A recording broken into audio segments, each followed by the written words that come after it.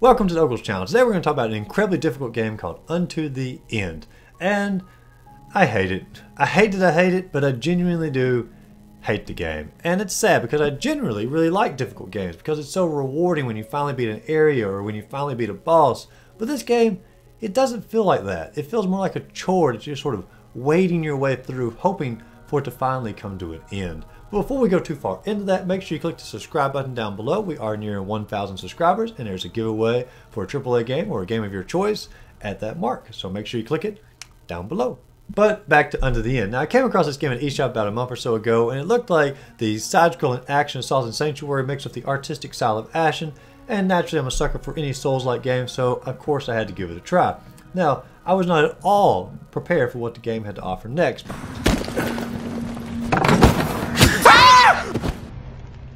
Never have I died this many times in a video game before. Seriously, the first night I played for about 2 hours and I did not beat a single enemy in those 2 hours. And I'm not talking about a single boss in those 2 hours. I'm talking about a single enemy at all. The Goombas, the Koopa Troopas, that kind of enemy. Nothing in 2 hours. And the reason for this is the combat in the game is incredibly difficult to master. They tried very hard to make it realistic, but by doing that they made it incredibly difficult. The fighting in the game makes every single encounter feel like you are in a tournament fighter, just simply without the special moves. You can block high, you can block low, you can counter high, you can counter low, you can make your enemies flinch. When you have them flinch, attack them in the opposite direction. You can block chain attacks, you can punish chain attacks, you can roll through them.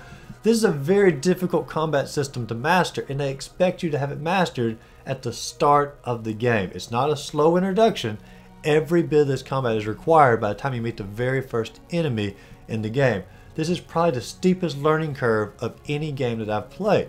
But not only is the combat difficult to just master on how to block and how to attack and things like that, also when you're fighting, when you get hit, you drop your weapon sometimes. And when you drop your weapon, you're defenseless, and you have to take the time to bend down, pick your weapon up, and naturally while you're doing that, you're going to be attacked some more, and of course, your death comes to an untimely end.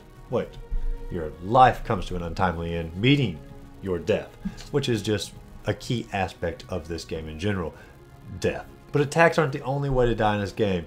It is littered with perfectly timed jumps, traps galore, and to top it all off, you don't even see the traps half the time because the game is so poorly lit throughout the entire experience. The only way to combat that poorly lit environment is to have your torch equipped, which doesn't seem like that big of a deal. You can craft your torch with your supplies, but anytime you fall, you drop the torch. Anytime you trip, you drop the torch. Anytime you're attacked, you drop the torch. Anytime you use a two-hand attack, you drop the torch. You are constantly dropping the torch inside this game. Now, is that realistic? Well, yes, of course it's realistic. If I were to fall and trip, I'm probably going to drop the torch I'm holding. However, sometimes in a game, realism does not equal the most fun. The game is also difficult on just simply the exploration of the game in general. Early on in the game, you're going to encounter a door with a keyhole in it, but naturally, you don't have a key to open it with. So after wandering around for a bit, you do find an old fella to offer things to, as if some sort of trade is about to happen. I offered him herbs, I offered him sticks, I even offered him some hair I had found. I offered him literally everything I had in my inventory, and nothing happened. Out of annoyance, I finally decided to just kill the guy, and poof, the key appeared. So that made me question, why allow me to trade all my items away to this fella if nothing's going to happen and I have to kill him anyway? It just caused me to waste my items. This is true throughout the entire game. It's often halted by little puzzles to figure out, trades to do, and it's always very cryptic on just sort of what you're supposed to do and where you're supposed to go in relation to that. And I am all for cryptic games. I actually like old school Nintendo cryptic games. However, when you've already got an extremely complex combat system that you die constantly with, and you have a lighting system in the game where you are constantly dying from, and you have traps and, jumps you're constantly dying for, when you come across the crypticness, your annoyance level is already pretty high, and it just leads to wanting to quit the game. Now, obviously, I don't like this game. However, for the very same reasons that I listed of not liking this game, might be the exact same reasons that you want to purchase this game, because we all have different limits on where we say challenge crosses that line between fun and annoyance. For example, I love the From Software games, but many players feel that they are too hard to be rewarding. But I would argue that Unto the End has issues with rewarding players in general for their struggles in advancing, because I never really felt rewarded after defeating a challenge. There was no leveling up, there were no new weapons to get, really no reward at all except another challenge to follow shortly ahead. I just think difficult games need more rewards to keep the players engaged. Outside of this, the game mechanics are not poorly designed at all. It's just designed for a very, very, very specific player in mind who enjoys difficult games for the sake of a difficult game, and it doesn't mind not having a lot of rewards. Now, all the earlier issues can be debated back and forth between pros and cons of the game, depending on your individual playing style and if you like that type of game. But there are some universal issues that I have with the game that I think most players would agree on, regardless of which style that you enjoy. And the first one we'll talk about is just simply the title screen or the loading screen. When the game loads up, it just simply says, "Unto the end." And you don't really know what's going on. Is this a loading screen? Is it a title screen? So you press start, you press, X, you press A, and nothing happens. And after about 30 seconds, I thought the game just simply froze up. I closed it out, ended software, started back up. Once again, title screen only. Couldn't do anything.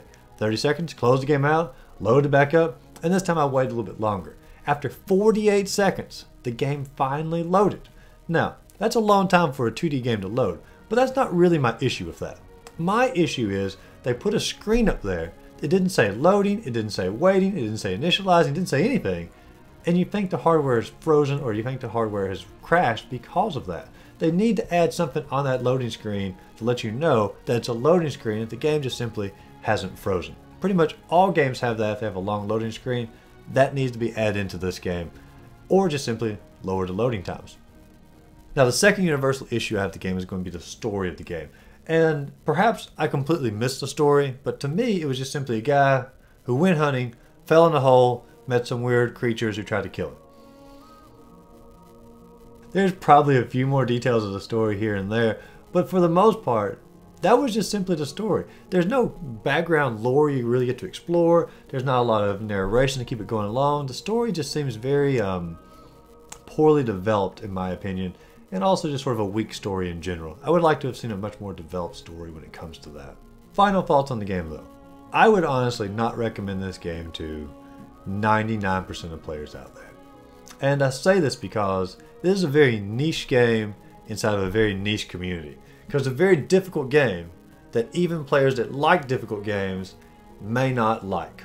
And I say that because I'm part of that category that likes those difficult games, and I didn't like this game.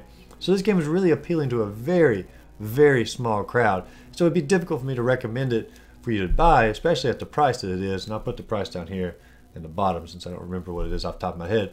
But it's not a super cheap game. And so I really wouldn't recommend, even when it goes on sale, I probably wouldn't recommend purchasing this game unless you just simply know that you love difficult games with very little reward to it.